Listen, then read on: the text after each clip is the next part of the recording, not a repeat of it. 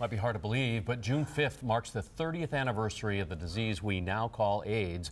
That's the date the first medical journals reported an unusual medical condition that had been noticed in 5 gay men in Los Angeles. CBS 5's Hank Plante was one of the first journalists in the country to report on this new disease.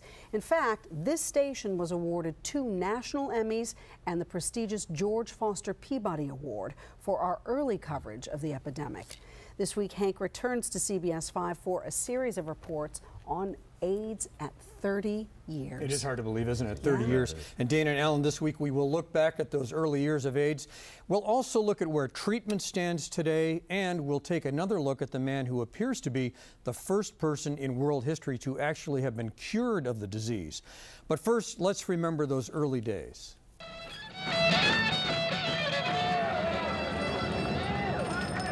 1981 in San Francisco, and the great gay and lesbian Party of Liberation was in full swing. And ground zero of the party was the city's Castro district. It's a day to let people know that people aren't afraid to be gay. But as the party rolled on, there was an unknown guest. Moving in as silently as the fog, there was a virus. It was June 5th of 1981 that the Centers for Disease Control issued a report, carried only in the LA Times, about a strange outbreak of pneumonia among 5 gay men in Los Angeles. Cases were already cropping up in San Francisco. What did the spots look like? Gay activist Cleve Jones started a hotline on Castro Street to deal with all the rumors and fear flooding the community. Very few of these buildings have actually changed. Today, 30 years later, after starting the AIDS quilt, Jones is still an activist. What's it like for you to be back here 30 years later? Well, it's weird. I mean, I'm grateful to be alive. One of the things I was thinking about this morning was just how young we all were. You know, those of us who were responding were very, very young, and we were also, I think, you know, even before the test became available, we were all very aware that we almost certainly were ourselves infected too. Did that turn out to be true for you? Yeah, yeah. But the street still has a lot of ghosts. It was a frightening time for everyone. How scary was it 30 years ago? It was terrifying. It was absolutely terrifying. And you know, people forget today that we had to go for several years before we understood what caused it and how it was transmitted. It was a full year after those first cases before any network newscasts picked up on the story.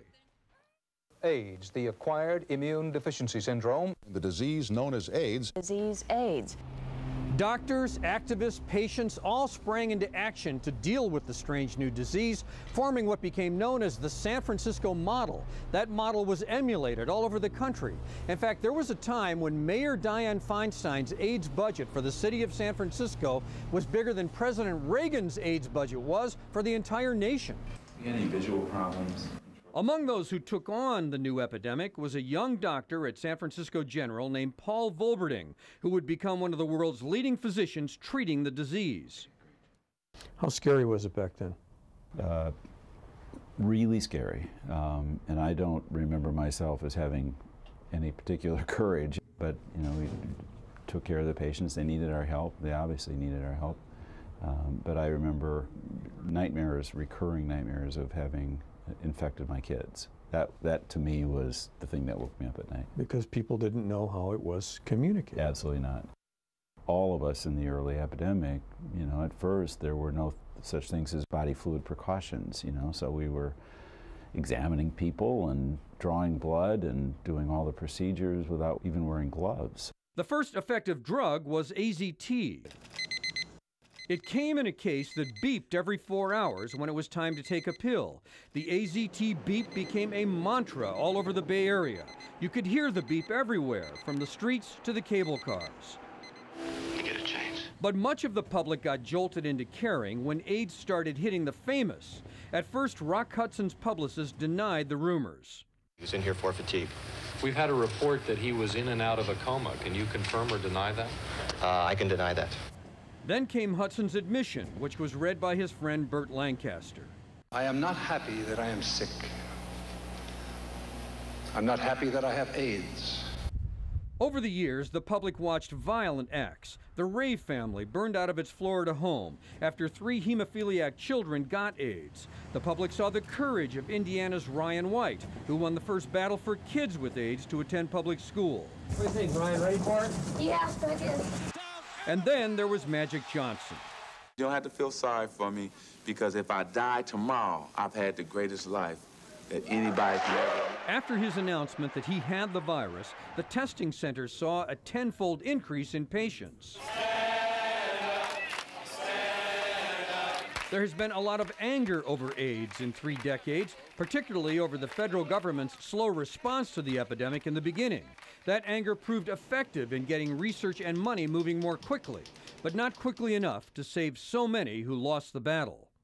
How many of them would have gone on to hold office and accomplish great political work? How many great dances weren't choreographed? How many incredible works of art weren't painted? How many films weren't shot? How many books weren't written? I try not to dwell on that, but I still miss my friends terribly, and sometimes at night when I'm trying to sleep, if I allow my mind to go there, I feel like I'm falling backwards off a cliff sometimes. It's just that so many gone. And so much work yet to do as AIDS enters its 4th decade. Now, worldwide, there are still 33 million people living with HIV. 56,000 Americans still contract the disease every year, and 20% of them don't even know they have it. And we'll report more on that later this week. And then Dana and Alan, tomorrow night, we will bring you more on our exclusive TV interview with the man known as the Berlin patient, who appears to be the only man in world history to actually be cured of the disease. I'm so glad we're taking a look at this. But I have to ask you, Hank, you know, it's our job to maintain some distance from every story, but here you were, a gay man in San Francisco. You had watched friends die, didn't know what it was. How were you able to cover the story? You know, it was more than a story to me, because these were my friends who were being lost early on and getting sick. And so I think that it was kind of a double-edged sword being a reporter. I mean, it was very sad covering the story, but at the same time, I could use my position here at the station to tell the truth about the story, to get the word out, especially when the federal government was silent for so long on this. And also, I want to give credit to the station. I was lucky to be working at this station, which believed in public service, and found that this was a very compelling story, and we just did these stories every night. Committed resources to it. Yeah. Amazing. We look forward to the rest of the week. Absolutely. Glad to have you back. See you tomorrow. Okay, Hank, thank you.